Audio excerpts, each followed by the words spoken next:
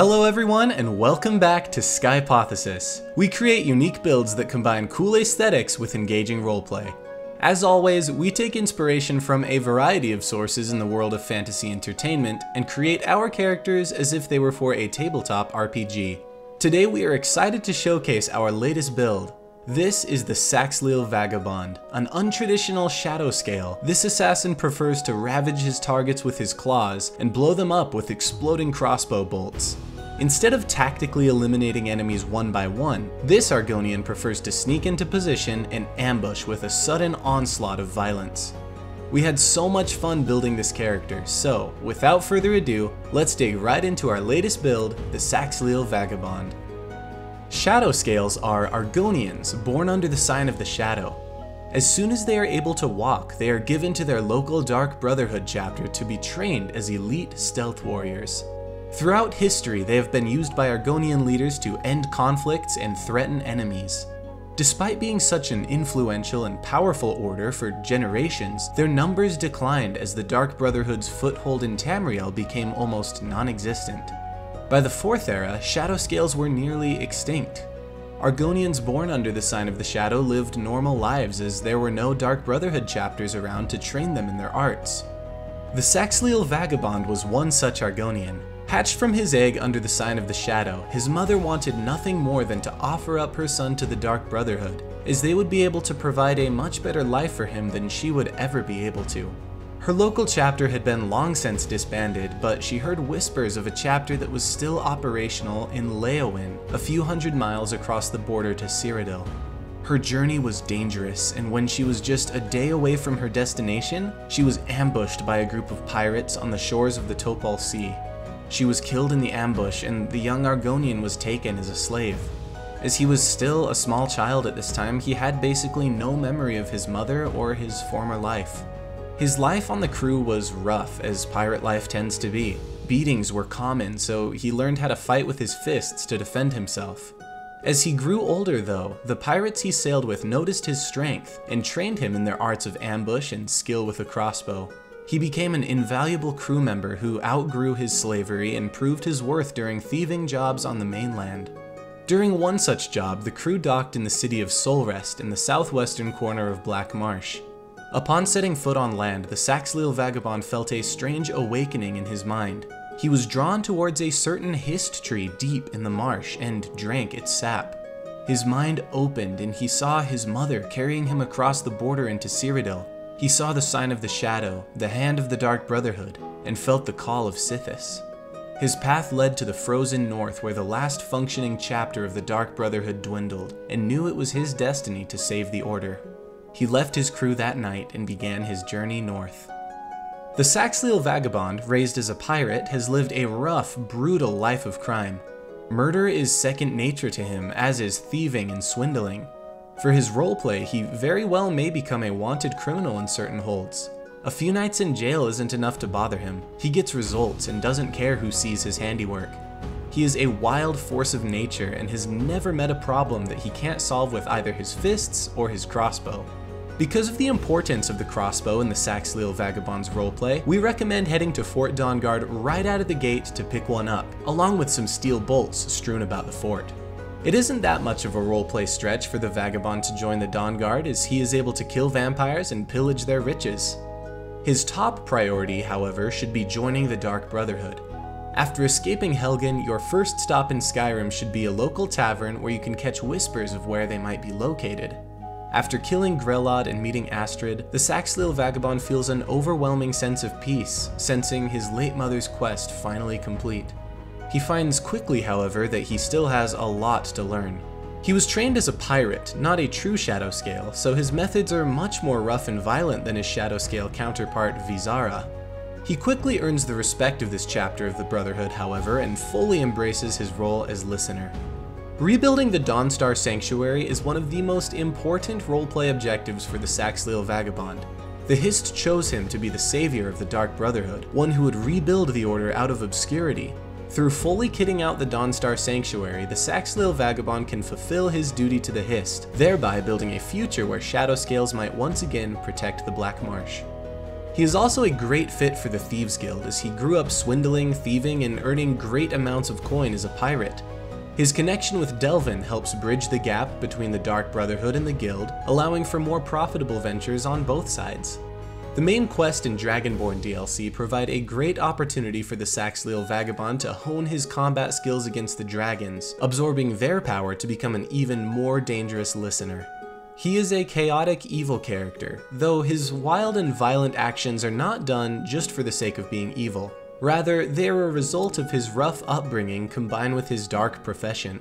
Relevant side quests include Lights Out, the Treasure Maps, Unfathomable Depths, No One Escapes Sidna Mine, and Infiltration. Alright, it's time to move on to the Saxhleel Vagabond's weapons and armor choices. He will use his fists for up-close combat. For most unarmed builds, Khajiit are the way to go, though Argonians also have a bonus to unarmed damage. While Men and Mer races all have a base unarmed damage of 4, Argonians and Khajiit have a base damage of 10. Khajiit's passive ability Claws doubles this, but Argonian unarmed builds are still completely viable, especially when combined with powerful Fortify unarmed gear. For ranged combat, he will use the enhanced steel crossbow and a combination of all the exploding bolts, fire, ice, and shock, depending on the situation. If you follow the right steps of preparation, you can craft a basically unlimited amount of exploding bolts. Here's how we did it, and if you have another way that you prefer, please let us know in the comments. First, be sure to collect every soul gem you come across through your playthrough, no matter the size or whether or not it's filled. Next, acquire all the Stones of Baron Zaya for the crown.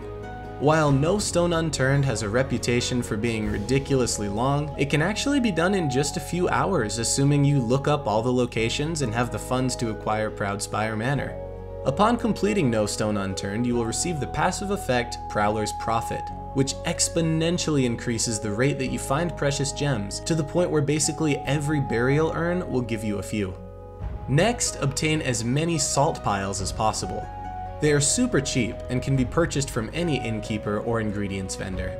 Finally, head to the Atronach Forge to create some special salts. One salt pile, soul gem, and ruby will create fire salts, sapphire for frost salts, and amethyst for void salts. Assuming you have been collecting soul gems and salt piles from the start of your playthrough, and after looting just a few Nordic ruins, you will craft more salts than you will know what to do with.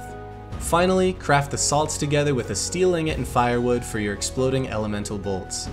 While this process sounds long and complicated, it actually is surprisingly doable. Following this method, you will always be able to be completely stocked up on exploding bolts, and will be able to start your ambushes off right. In terms of armor, we chose this outfit based almost entirely on the aesthetic, as the mismatched armor pieces look like something a rugged vagabond from the southern coast of Tamriel would wear.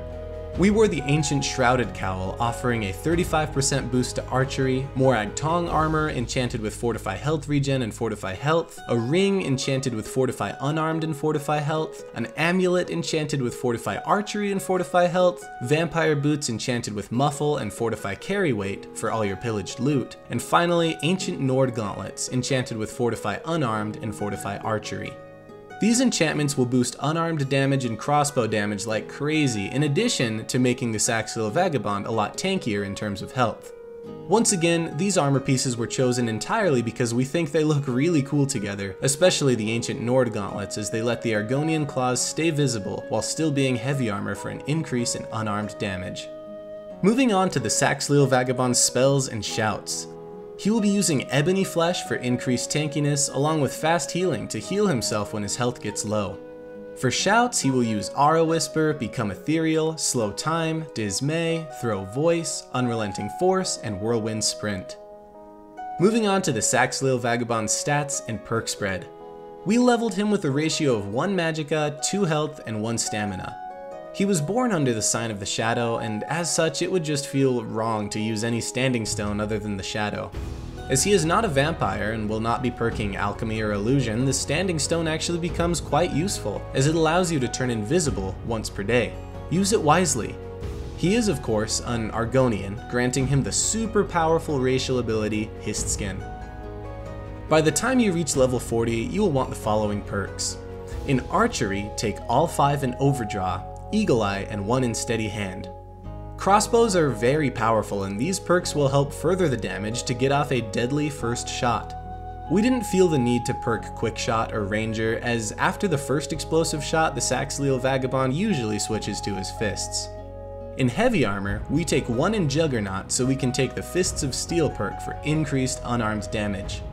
In enchanting, take all 5 in Enchanter and follow the middle of the tree up to extra effect.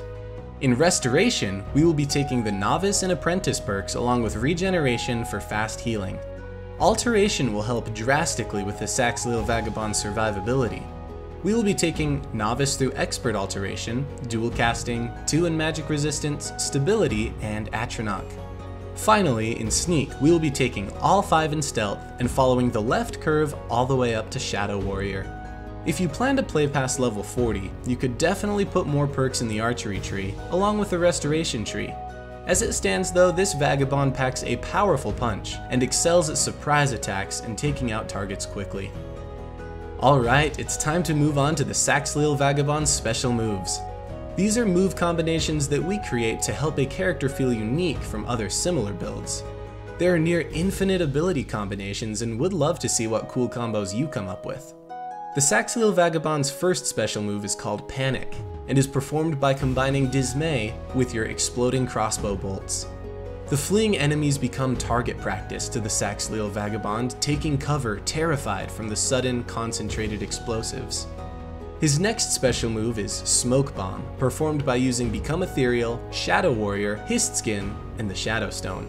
When your health gets low and you have to evade, first activate Hist Skin for rapid healing, then use Become Ethereal to become invulnerable to damage, follow it up by crouching to activate Shadow Warrior, and finally use the Shadow Stone to become invisible and slip away into the shadows, preparing for your next strike.